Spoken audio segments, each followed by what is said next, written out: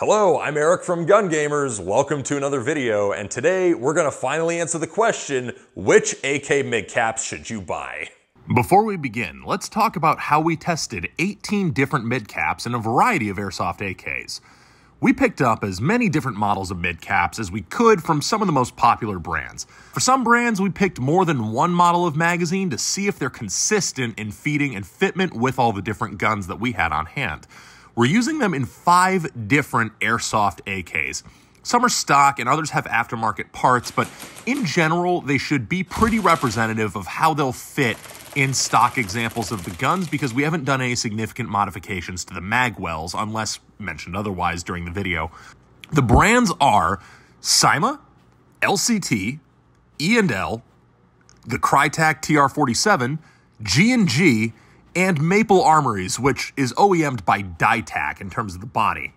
We did this to see if testing was consistent among the different brands and to make this video helpful for as many players as possible. Our first test was to see if the mags held their advertised capacity, and most brands did pretty well. Of course, with this, there's going to be somewhat of a margin of error based on the amount of force we can use to load magazines, but every brand was within a certain percentage of what they're marked as, and some even held more BBs. We did have one magazine from Blue Box break during this stage, and we ultimately didn't move it on in our testing for the feeding aspect. So we just came to our undisclosed filming location to test out the magazines, and this Blue Box mid cap that we had just finished the capacity test of, it was unloaded in our bag that we had the magazines in. You can see the followers sitting like that, but when you actually do a little anything, that follower comes right out. We hit the range and tested for fitment and feeding in semi and fully automatic with all of our guns. Nearly 3 hours of shooting and thousands of BBs later, we had all of our data and headed home to see the results. With all the testing done, let's go over the results and see how the different magazines stacked up with some of the different guns. I'm going to actually go by gun first because I know that a lot of people watching this are probably going to have all types of different Airsoft guns and they're wondering what works with their gun. If you have your CYMA AK, honestly, most of the magazines were pretty good. I would say the clear winner with the CYMA is probably, honestly, the CYMA mags. I mean, those are, generally speaking, pretty close to their stated capacity, a little bit of wiggle room in there sometimes, but they fit and they feed with your CYMA gun. But for that matter, so did the E&L, and actually so did the LCT mags. So overall, CYMA actually has pretty good luck with most of the AK mags on the market in terms of compatibility of the ones that we were testing. The ones that definitely do not work well with the CYMA are going to have to be the Blue Box mags, and that's just because this follower was broken and it had a good amount of wobble, which could potentially cause issues. The other magazine that did not work with the CYMA, and for that matter, I'm just going to single this magazine out. It didn't work with anything, was this G&G polymer AK mag. This polymer AK mag just worked with nothing. We think it's a proprietary spec for a series of guns that G&G made. It's probably on us for even including it in this test, but you know what? It was on there, it was listed as an AK mid cap, we bought it, and it worked with nothing, not even the G&G that we had in the test. Now, if you have an LCT, again, shocker, the magazines from the manufacturer worked pretty well with that manufacturer. LCT actually, again, had pretty good luck with most of the magazines in this test. The wobbliest mag we probably had was the Tokyo Marui mag, number 16, that we just spent like 5 minutes hunting down. But this magazine, I think LCT makes their magwell a bit larger than the Marui spec standard, and that's probably why overall the LCT actually had the widest compatibility with all of the magazines that we included in this test. For some reason, I remember going into this test thinking that it was pickier with mags, and then after testing all of these mags currently on the market, I'm just like, oh, I guess it's better than I thought. E&L. Again, worth mentioning that this is an older E&L. That's a Gen 2 from back in like 2015, 2016. With the newer E&L specs might be slightly different, but actually the E&L was probably the second pickiest with mags, I would say. And that may be due to it being a modified older E&L, but it really did have several magazines that would not go into it and would feed maybe if you held them just right. But E&L, little bit picky.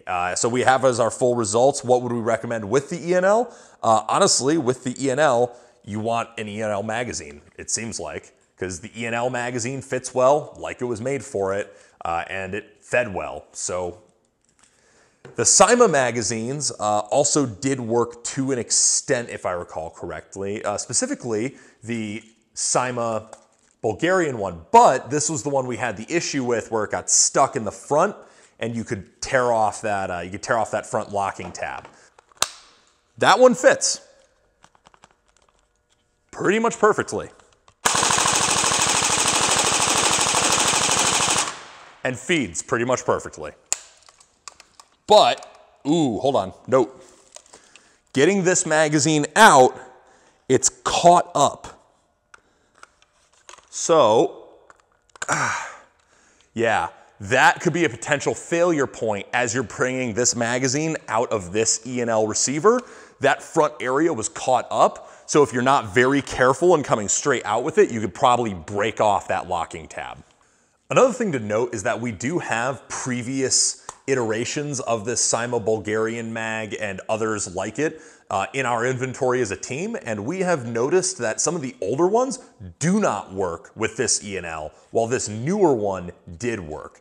And that may be due to a new mold having been made, a new spec having been established. But if you have older Bulgarian style magazines, they may or may not work. But if you have newer ones, they might. Airsoft, amazing how nothing ever fits correctly all the time. Now for the pickiest gun of this entire test, by far, the Krytac TR47. And this thing is my baby, and I love it, and it's ridiculous, but I love it. But it wants nothing to do with most of the magazines in this test. The Tokyo Marui magazine worked just fine, so if you have a Krytac TR47 or something like that, you may have the best luck with something like a Tokyo Marui magazine. Or the CYMA metal magazines, or the King Arms magazines actually fit and fed really well. But a lot of the other magazines did not fit and feed correctly.